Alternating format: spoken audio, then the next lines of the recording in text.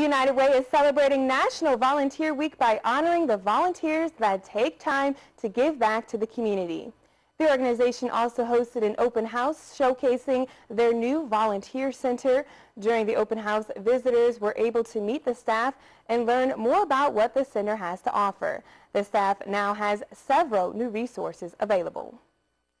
We also recently converted our staff meeting space into a volunteer workstation. So we're showing people the new layout and the resources that we have available in there. A ribbon cutting ceremony will be held at 5:30 this evening, and then a reception honoring the organization's volunteers will take place right after.